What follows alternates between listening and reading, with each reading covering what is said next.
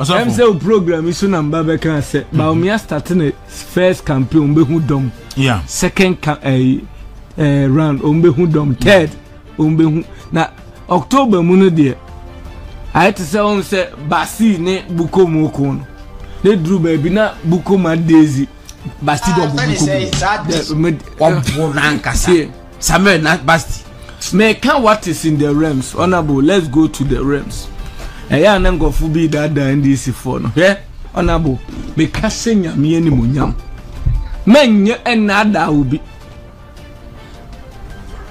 Fize enkranza ne he ba bia mama be ko bia no me yedi nka akọ Honorable, na nye niema nyina na ya ebeka no obi obeka se NDC behu ebenya abani bia no Honorable no onim fom ye. Me na mka kire. Enye se mi tumfu trago MPP ani ana osoro boade oboa no de wuro te se sebi ma se Gordon kom se Gordon be ba be yese a no ohefie no ayese ye ngofo oche post obi su nam suo mu na mi won free Tanzania oh how many penyina na wo so ye won na wo hwehwe no ekira kwan no so de ekatiafo prophecy is attached by direction zeal. And it's removed near boat there a that's bread and they say oba me man fa no atwetwe natale no also no na tie ene honorable me 2 million masofu before I hear Gordon a time will come people will reject entering what church but rather they will go to other places because of what our attitude as a pastor. Hey, right? How you want to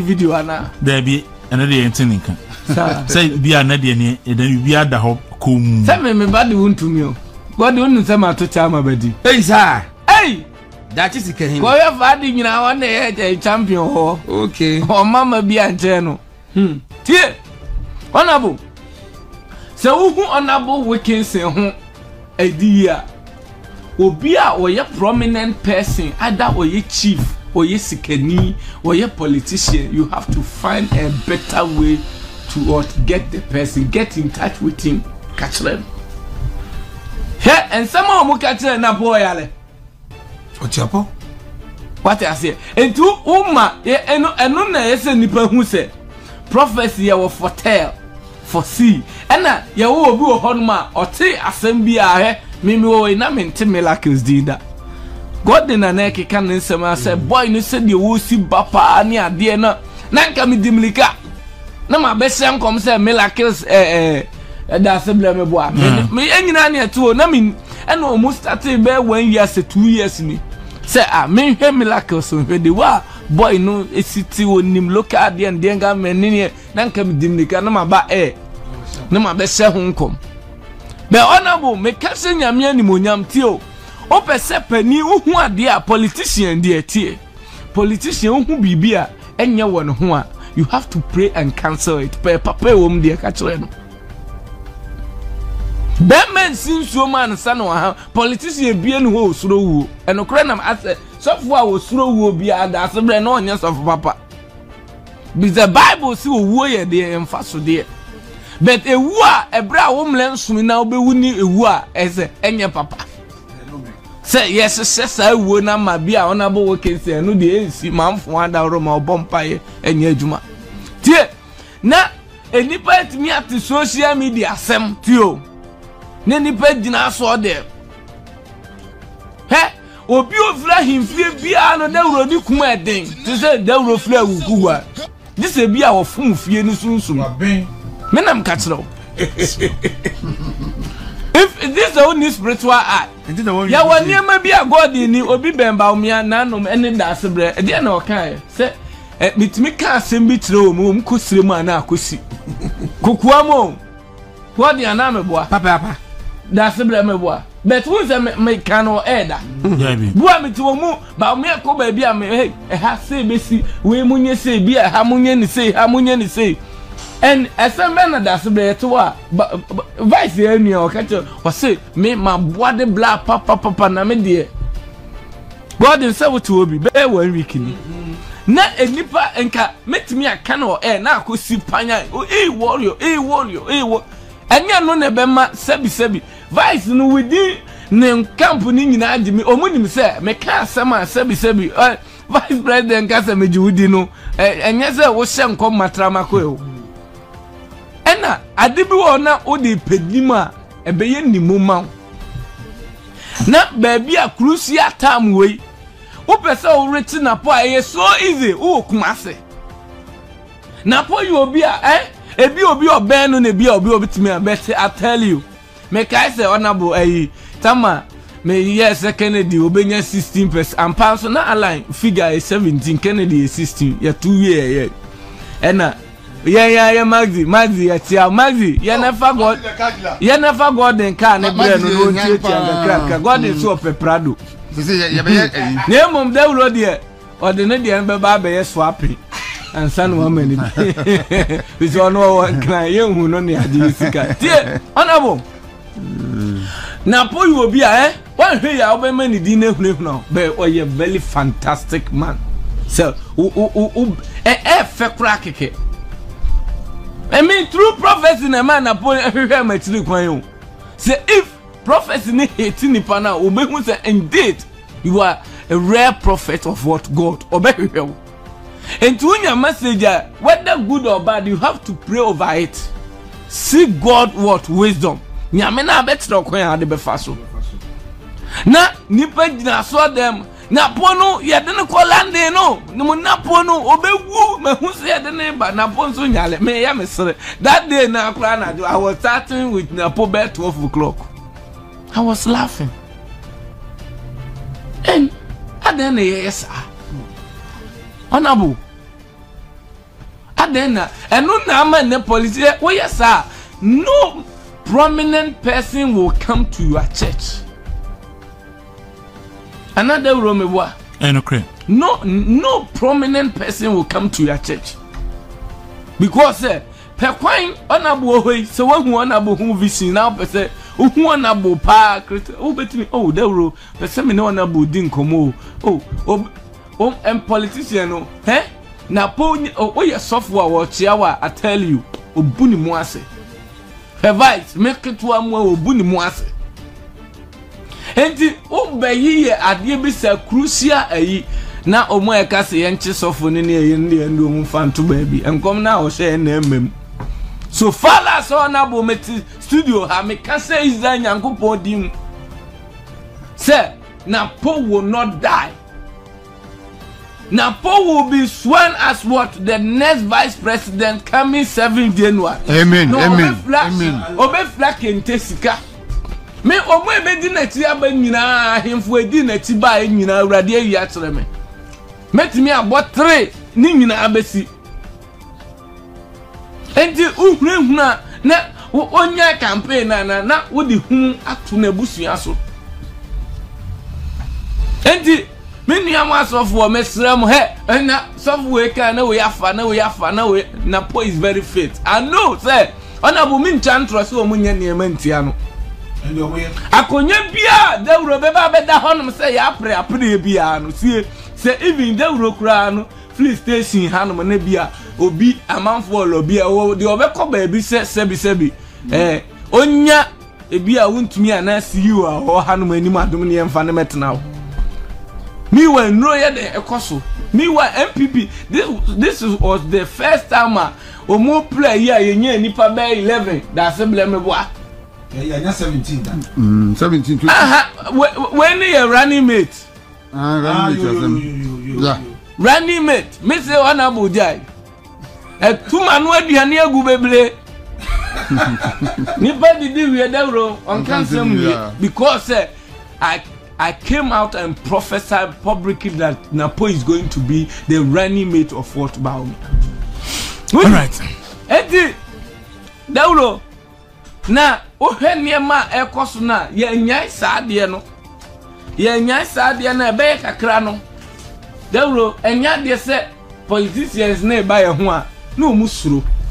because say ya niema yaye be na pona wo ne sande won anim eso and he carries something obi afafie sunsum de nam enti wo obe na pose ya that's the obi be dia dia obe ni sei keka obe vice stay ya sunsum na first na uhunu se sunsum bia de abani what you say tie enti se no momo yese na po bewu ampa okay so obi nso nton sense ne busuefo enti obi nso start so anso be bompaye bi boni bi se entu obi a dawro papa se nye papa o so enti papa so for ye besre wadaruma dawro ye besre sese no de wa enema ekono ye ntete niema bi so okay now ye beba be chia ye nka political yukura biom dawro ba bi a aduru brum be enne me use this platform. I wish Dr. Baumia congratulations as what the next president elect for Ghana. Amen. And it is still. Alright. Be other things spiritually. Okay. Be any one may bet me Adane. Alright. And so. Alright. So for me that's oh meba. Honorable they preaching.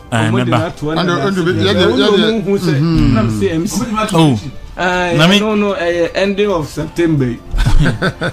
So for apart from say me feel comfort to feel me so me nyam sempa o but preaching no meet me account na no kwam dey see by also obetonum kwam yes all right prophet me that so all prophet for trans will be na oni yankopon ma agin kwashima so mo pen no ma mo pen number no 0244 833045 and 055 815 0204 055 815 0204 and 0542 742227 0542 742227 now money warrior prophet in the enkomo so honorable say also over train oh the metro was obeko okay and quickly no o say honorable Mr. Kusibu afbeba me wo interviews me and say me so hono me say me quickly no there were program on International Conference Center all right and the woni me nwie woni the me can dia church was here and say politics na ye ne sisi ya Dr. Mahama Baumia eko round so me de me huni say enoma ekoyie nti sa noma na eko ni nyina no ade a ebetimi aboyen na mum MMDCs mo bia anwen say wadi ni post bi awie nti Dr. Mahama Baumia ba onya baby nche but wadwuma na betre adwuma na wo ye nesisia no e na betre say ese de wo hye baby ana say ukotia ese wo si 50 ministers in Nigeria say nipa no wo anya baby anhye kura 8 years no to wo meye but why ye adwuma na wo ye no odi 8 years so say 6 na no nko ano so be dipo MC no nko ano peso dipo so na DC no nko an obi anfa hye ne timu say onye adwuma den oh say Mahama Baumia ba baby no ohu ahokeka no kura keka eno kura kire bi honorable me yen so mo so enka no kura kire mo say what the 8 years what the 7 years what the 4 years MC enye nko an na party ni enti party ni ba power bi no wa nya hwe kura na be grateful to the party that's how different position am say say balance so party ni mo kura ni e ka say e bia o ye father of the area no kura no a enough enti eno tu we so bi benwinwu ho na almost so akufo Dubai 8 years nyo munya hwe no almost almost ka say me so bi ankran say ye nya ye mi aye ni break 8 no ye break 8 na de nyankopon ahihia fo bi ho no ebebem all right that's it honorable me that's honorable me that's NAPAC for president to hasi honorable let me say UK any US for no mo twen ye omo pese ye mo feedback in them. Oh, in fact, you catch them say from October 15 ekono. Yes. On be hu anim. Eti mo twen ye beba. Ye di station ni nyina eba ho. Ai, betutu bibia. Ye di station ni nyina. Dalo. Honorable. Come just see the agri be jan ha sa na yakọ. Ransford Okaya boy, Ransford, good morning. Good morning. Bibi aboko de. Nyame adom bibi aboko. Okay, say ochina na mo pa na park kontuma. Sure, nyame adom ochina. Kan ho asem kakra che na park ne ejina o maden na madwuma ne sen. Yo, do me da say na ya no pa mecha na park mpini for macha national executives ni regional executives ni ya. Na park ye National Projects Advocacy Group. Na National Projects Advocacy Group no ye volunteer group in the MPP. Yede ye ho asi ho se projects aban aye nyina across the country no ye bekwa akotwa ho mfoni na yede ye projectors ababesi kurunum na fe ye yi a kire se we na aban ya enya nipa be 11 da assembly me boa ya 17 da 17 when you running mate running mate me say one abujai tuma no aduane agu beble nipa didi we dawro on cancel because I came out and prophesied publicly that Napo is going to be the running mate of Fort Baumi. All right.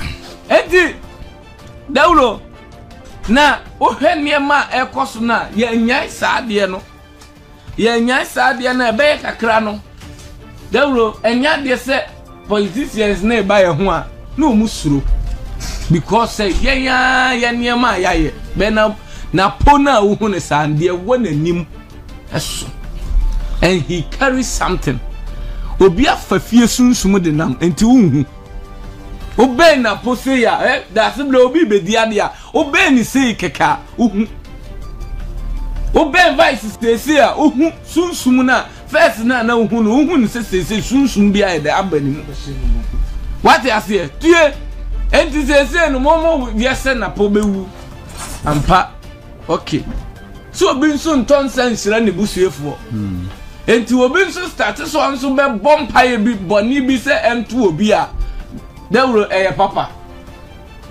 se nya papa o so enti papa so for ye besre wadaruma dawro ye besre sesese no de wa eniema ekono ye ntete niema bi so okay now ye beba be chia ye nka political yukura biom dawro ba bi a aduru no aduru brum be enne may you use this platform. I wish Dr. Baumia congratulations as what the next president elect for Ghana. Amen. And it is still. All right. Be the spiritually. Okay. Be any one may bet me Adane. All right. And so. All right. So for maybe that's oh meba. Honorable they preaching. Oh. I don't know ending of September. So for apart from say me feel comfort feel no me so me nyam sempa o but preaching no meet me account na no kwam dey see by also obetonyum kwam yes all right all prophet me that so all prophet go trans will be into na oni yankopon ma agin komo kwashima so mo pen no ma mo pen number no 0244 833045 and 055 815 0204 055 815 0204 and 0542 742227 0542 742227 now money warrior prophet in the enkomo so honorable say also over train oh the metro was meko okay and they quickly no say honorable Mr. Kusibu afbeba me wo interviews me and say me so honorable say me quickly no there were program on international conference center all right and the woni me wie woni the me can the church was here and say politics na ye nesisi ya Dr. Mahama Baumia eko round so me de me hu ni say enoma ekoyi nti sa noma na eko ni nyina no ade a ebetimi aboyen na mum MMDCs mo bia anwen say wadi ni post bi awie nti Dr. Mahama Baumia ba onya ba bi nche but wadwuma na be kire adwuma na wo ye nesisi ya no ene be kire say ese de wo hye ba bi ana say ukotia ese wo si 50 ministers in China say nipa no bo anya ba bi anhye kra 8 years no do wo meye but why ye adwuma na wo ye no what the 8 years so say 6 na no nko ano so be dipo MC no nko ano peso dipo so na this no nko an obi anfa hye ne timu se onye adwumaden oh se mamu ba mi aba baabi no ohu ahokeka no kura keka enu kura kire bi honorable meyen so so enka no kura kire mo say what the 8 years what the 7 years what the 4 years MC enye nko na ye party ni enti party ni ba power bi no wa nya hwe kura na be grateful to the party bi o masem na maker let's say oper different position am say say balance so party ni mu kura ni e ka say e bia who your father of the area no kura no a enough enti eno tu we so bi be nwunwu ho na almost so akufo Dubai 8 years nyo munya hwe no almost o mo ka sen me so bi ankran say ye nya ye mi aye ni ye break 8 no ye break 8 na de nyankopon ahihia fo bi ho no ebebem. All right. That's it. Honorable Medasi. Honorable Medasi. NAPAC for president to Hasi. Let me say, UK, any US for no more change. Omo pese ye more feedback in them. Oh, in fact, I catch them say from October 15 ekono. Yes. On behu enum. Eti mo change ye beba. Ye di station ni na eba ho. Ai, betutu bibia. Ye di station ni na. No. Honorable. Come just dey agree be jan hasa na yakọ. Ransford Okan ye boa. Ransford, good morning. Good morning. Bibia boko dey. Nyame adom bibia boko. Okay, say ochina na mo pa NAPAC kontuma. Sure, nyame adom ochina. Kan ho asem kakra che NAPAC ne ejina o maden na madwuma ne sen. Yo, dey me da say na ya no pa mecha NAPAC mpini for macha national executives ne regional executives ni ya. NAPAC ye National Projects Advocacy Group. Na National Projects Advocacy Group no ye volunteer group in the MPP. Ye de ho asi ho se projects aban aye nyina across the country no ye bekwa akotwa ho mfoni na ye de projectors aba besi kurunum na fe ye yi a kire se we na aban